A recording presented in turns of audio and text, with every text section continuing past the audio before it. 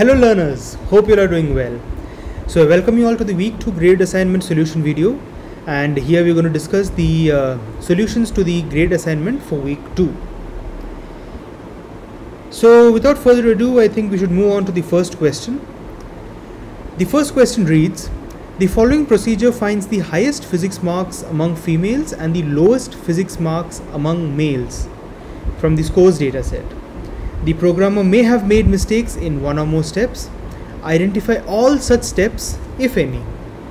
And it's given here that it's a multiple select question.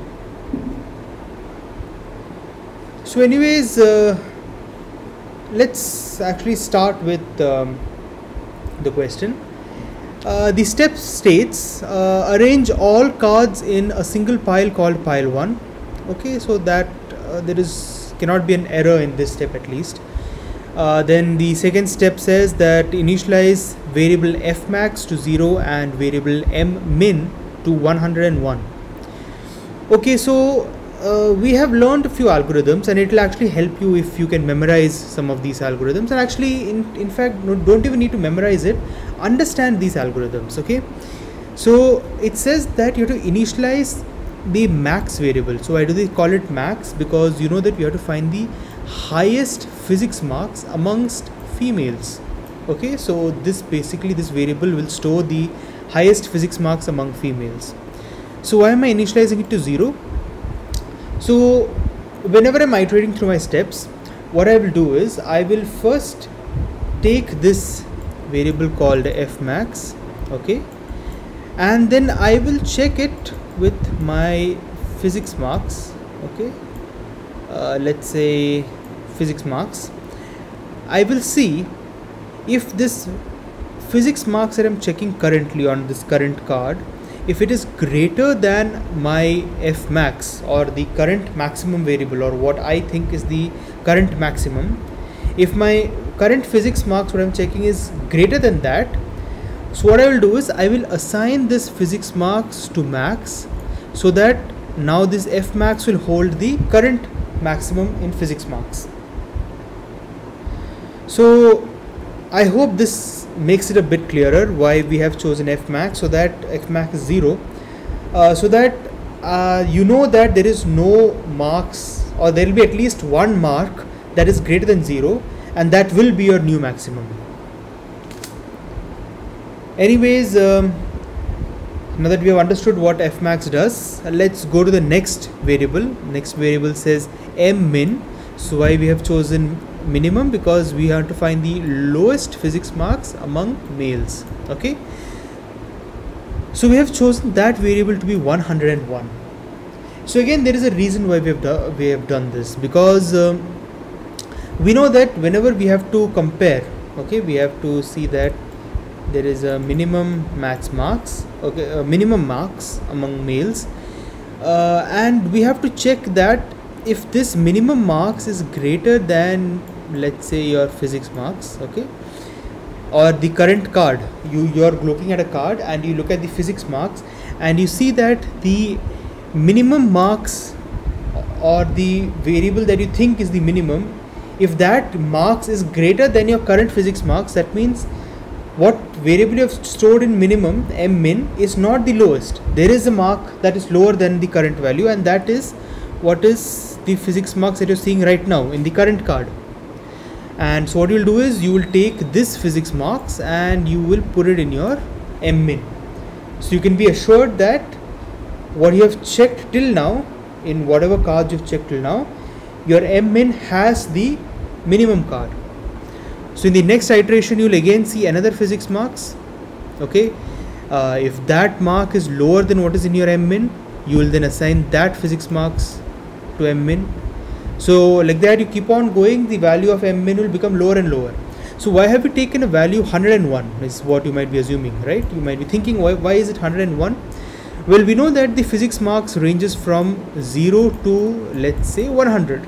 Okay, let's say lowest marks could be 0, and the highest marks is definitely 100. So there cannot be a mark greater than 100. So even if the lowest marks in physics is 100, okay, so mmin In the first iteration, if it sees 100 and that is the lowest marks, we'll check if the current value in mmin is lesser than 100. So in the first iteration, the value of mmin would be 101. If it is greater than 100, what we do is we will assign this 100 to mmin, and that's it. Then let's say that there was no marks lower than 100, so then mmin will still remain 100, that is the lowest marks. So we can be rest assured that there was at least one mark that was lower than the initialization, the value that we have been initialized with. Okay, so in that case we understood that fmax and mmin were both initialized to the correct variable, for the iterations, correct value in fact for the iterations. So that is the correct, so that step is correct. So we can say that this step is correct. Then we can say that for step 3, if pile 1 is empty, then stop the iteration. This is also correct. Then we say read the top card on pile 1. Okay, that's also true.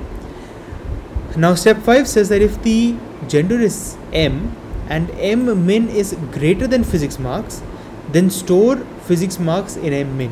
Okay, so again, as I said before, that this is the exact procedure or exact algorithm to find out the minimum marks. So you keep the mmin as a value higher than the range, and you check in each iteration if that minimum mark is greater than your current the card that you're checking with. So in that case, if you see that the mmin is greater than the card that you're checking with, so you have to understand that you are not having the minimum mark stored in mmin. So you have to replace the value of physics marks or the marks that you're seeing on the card with the current card, with the current variable, that is mmin. So this step is correct. The logic of this step is correct. So we can say that this entire step is correct. Now checking the logic of step 6, we say that if the gender is F or the gender is female and Fmax is lesser than physics marks, then store physics marks in Fmax. So again, this is also the correct logic, because we have seen from here that if your maximum variable is the value stored in the maximum variable is less than what is there in the physics marks, then what we do is we store that value of physics marks in Fmax, so that in the next iteration that will be the maximum marks, the maximum marks you have seen till now. So again, the logic is correct. So this is also correct. And the last step says that move the current card to another pile called pile 2 and repeat from step 3. So from what we have seen here, that actually there is no mistakes from step 1 to step 7. The entire logic is right in the correct sequence, what we expect when we do the computation. So which means that there are no mistakes in question number 1. So the correct answer for question number 1 is option 4, which is no mistake. So learners, do not be afraid to tick such an option. If there is an option that says no mistake, don't waste your time reading through it again and again. In one pass, if you can ascertain that you have seen all these steps and there are no mistakes in these kind of questions, you don't have to worry at all. You just have to correctly mark the option as no mistake. Okay, so with that, I think we have come to the end of question number 1. Let's move on to question number 2.